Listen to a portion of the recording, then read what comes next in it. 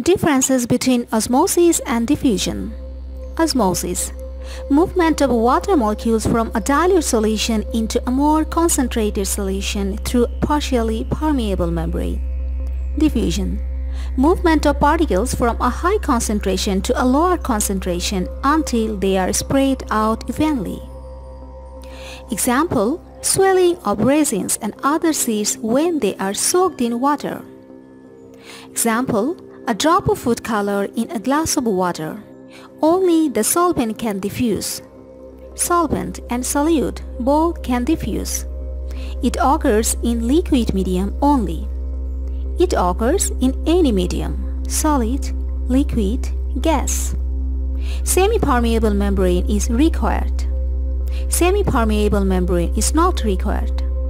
It is a slow process. It is a fast process. The flow of particles occurs only in one direction.